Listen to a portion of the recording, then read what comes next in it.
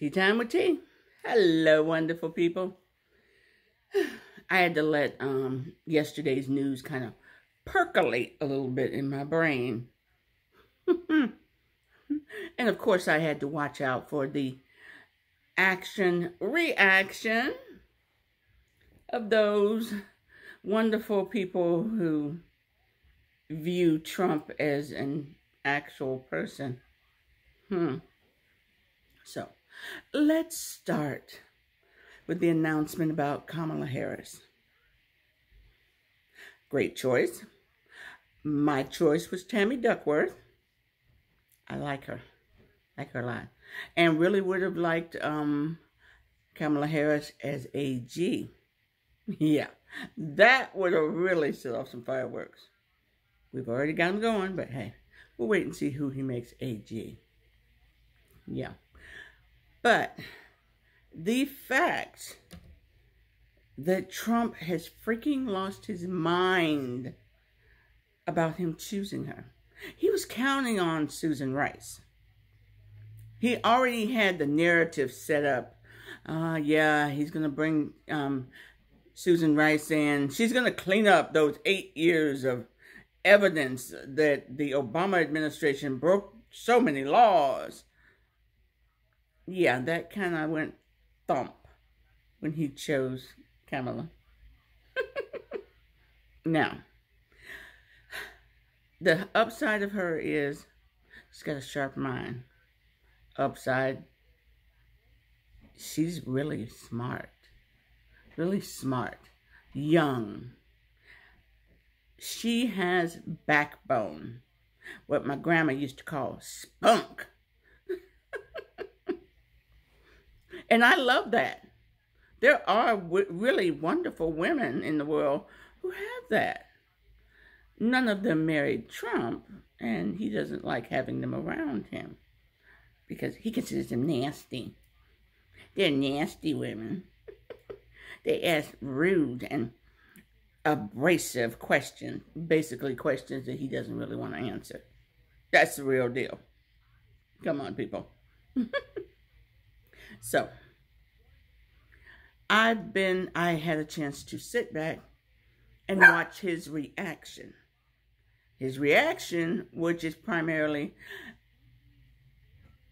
that she's scary and she wants to, they want to destroy America. They want to have, immigrants in this country. Both her parents are immigrants. Didn't turn out too bad there, did it? Joe wants to allow people to just run rampant, and they're anti-government and they're what? He still hasn't come up with a real solid thing. Yeah. They're anti-law and order. All of this. Number one, she's an attorney and an ex-AG, so that kind of goes out the window. Oh, what else is he throwing out there? She's socialist. No, she's not. She's not socialist. They're kind of, just as Joe Biden isn't actually liberal, he's more right liberal, not even center, not far left, not socialist. He's left right, more Republican, more conservative than most liberals are. Her, she's straight up law and order. And that you can't say that she's far left. No, she's way too much of an attorney and very much about law and order to call her that. So, that I'm sure that narrative will fall apart soon. What's the other thing they're pushing? He's appealing to the suburban women. Oh, Lordy B, let me clutch my pearls. There's black people living in the neighborhood.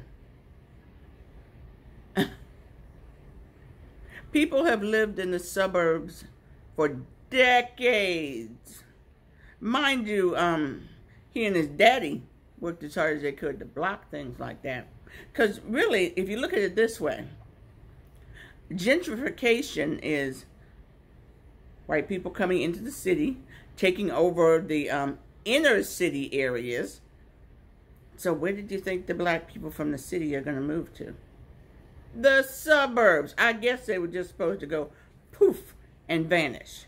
Oh, what's the other thing? There's this new little thing. Poor Kamala. She doesn't know what she is. On her paperwork, she's Indian. But then she calls herself black. These are the same people who, if you took a Jamaican, an actual Sudanese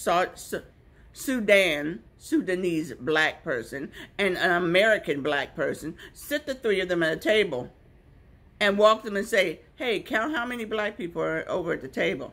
They say 3. They have no distinction at all. So somehow, because her father's from Jamaica, she does not have black in her. If you remember correctly, one thing we've had in this country forever is the one-drop rule. If one of your relatives is black, no matter how pale you may be, you're black. Now, if you let that get out, you're black. So somehow now it's all about, well, she doesn't know what she is. She knows exactly what she is. Oh, and they're trying to throw in her relatives may have owned slaves. You do know Jamaica was a British colony with black slaves, right? So if her grandfather's grandfather was white, then he probably owned slaves. See where I'm going with this? Yeah. So she's what, 4 or 5 generations removed? I know I've got that wrong. From the slave master? And you're going to try to throw that out there? Really? Oh my God. So, right now, our country is in a very precarious position. We need to get, what we need is to make America proud again. To rebuild the allies that we've had for 100 years. Because in the last 4 years, like an arsonist, he's gone along and burned them up. Left, right, and center, constantly destroying our links to different countries. Literally, Canada just literally said, we don't want any of you to come up here. Nope. We know you've got dual citizenship. Mike, yeah, your mom was Canadian, your dad was American. You have every right to come here. But right now, nope, don't come up here. We can't have you. We cannot afford your foolishness up here right now. And Trump is pissed about that. But they have every right to do that. What was it he called? Those shithole countries. You know, like Haiti and Jamaica. He doesn't know how to handle Kamala. And I love it. She's a strong woman of color, which Biden said, I will choose a woman of color. What Trump doesn't seem to understand is there are a lot of different colors. There's Jamaica. There's India. There's Africa. There's all the nations of South America. He had a lot to choose from. He chose her.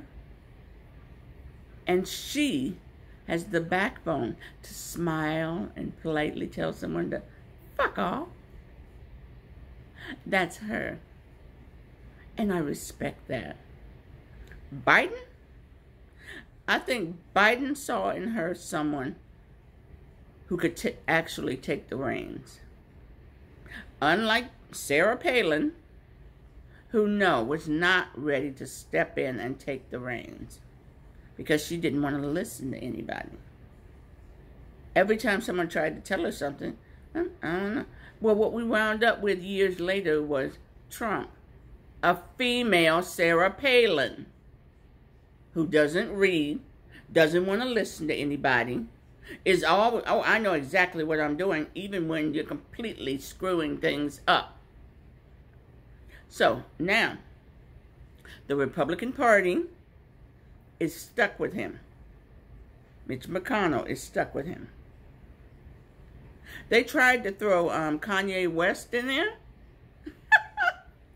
Let me see, what was it? Illinois made them throw all of those signatures out. Because once they started going, oh, nope, nope, not valid, nope, fake, nope, nope, fake, just shred them all.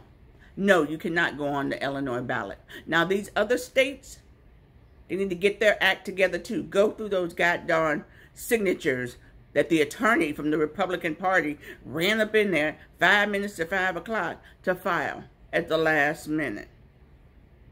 No. Take that name off that ballot. It doesn't need to be there. I am really I'm happy. I'm settling in happy with Kamala Harris. There are also those who like to who are throwing out there, well, at 29 years old, she had an affair with the Attorney General of California. Okay. Well, you know, oh my goodness, that's just so unusual and so wrong for a woman to be involved in such a... Hey, ladies and gentlemen, men have been marrying rich women with money for centuries to get into politics. Look at Hamilton. He married a Schuyler sister to get the daddy who had money who could help him to get into politics. Guess what? She cut out the middleman. Yeah, she had an affair with him. She was 29 years old. After that, she ran for office. She won her position. Once she got into her position, she proved herself with her brains and her skill. After that, she ran for the Senate. And guess what? Proved herself again. You can't give someone skill. They have to learn it. They have to cultivate it. And then from then on, it's on them what they do with it. Lord have mercy. Any excuse will do. And while you're screaming about her having an affair, excuse me, we've got a 3-time adulterer in the White House. We've got someone who didn't back-to-back adulterer, up to and including with the current wife. My God, but you'll turn a blind eye to that. You will nope. Fake news. We've got someone in there that has had 22 women file complaints for assault and sexual harassment. But, let's turn a blind eye to that. It's fake news. Yeah, well, you know what? Not one of those women have been brought up on charges of perjury. They have enough evidence to make it real enough to go to court. To make it real enough to be able to file charges and not have to worry about the judge turning around and saying, you need to do a year for perjury. You lied. Not one of them has been said that they lied. Just that he doesn't want to go to court about it. And we all know that he lied from the nonstop lie about, I'm going to put my taxes out there. I'm going to show you my taxes. Honestly, yeah, after the election, yeah, right after I'm sworn in. And then suddenly, poof, no tax information. But you guys are okay with the lies. Literally, I have come to realize there is a section of this country that is like an abused spouse. He walks by, he smacks you up beside the head, and you go, "Why'd you do that?" And he said, "I didn't do it." "But you just hit me." "I didn't do it." "What are you talking about?" Psst, that's fake news. Then he walks by and smacks you again. And this time when you say, "Wait, I've got a bruise here. Why did you hit me?"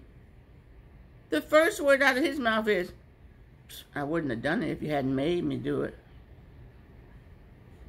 If you just, if you weren't pushing the questioning and just, that's the reason you made me do it.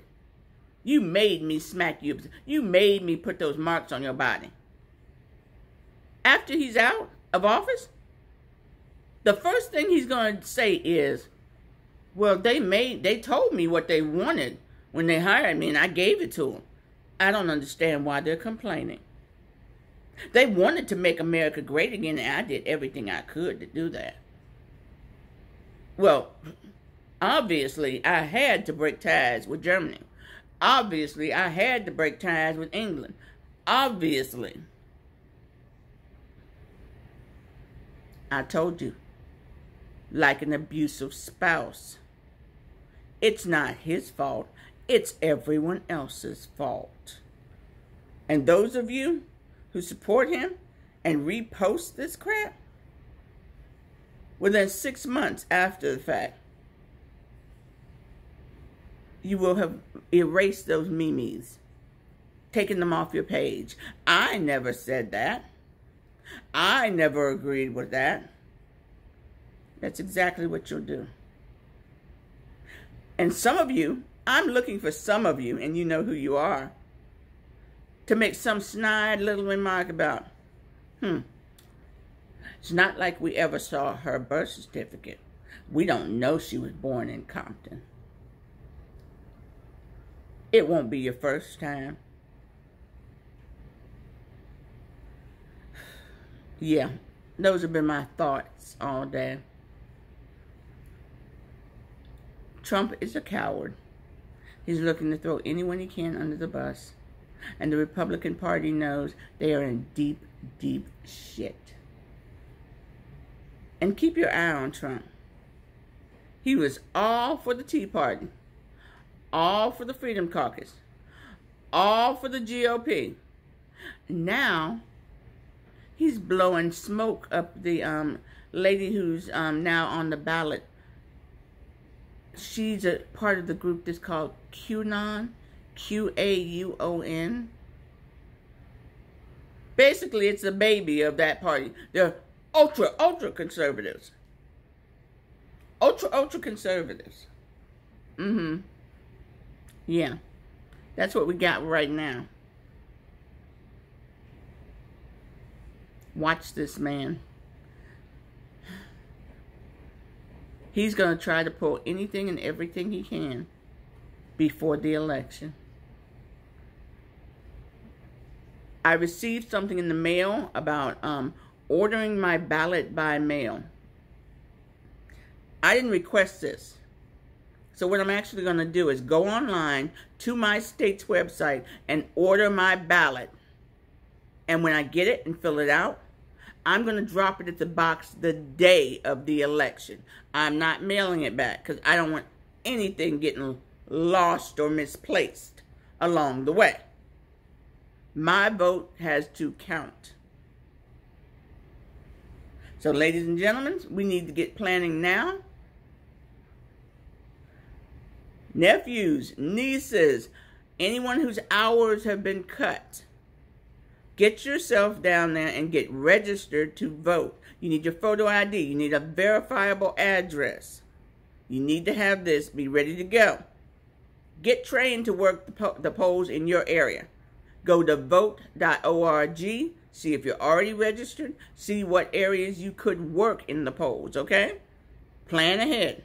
Don't give them a chance to lower the number of polling places, okay?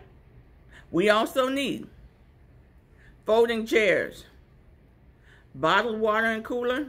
We need a mobile porta potty. We have time to work this out where there would be one at every poll. Have a couple of strong young men there. 7 p.m. come and they talking about, well, voting's over. Sorry, you 100 people standing out there, you missed your chance. I expect y'all to say, bullshit, we keeping this door open and you're voting. You're letting everybody out here vote. If we have to hold those doors open, keep that power on till 11 o'clock at night. Everybody voting. This has been my opinion. This has been Tea Time with Tea. Y'all, this is a fight for the soul of our nation, for the respect and the honor of our nation. We need to make America proud again. Every one of us. Anyway, in Tea Time with Tea. Remember, trust the tea, not the Kool-Aid. Bye-bye.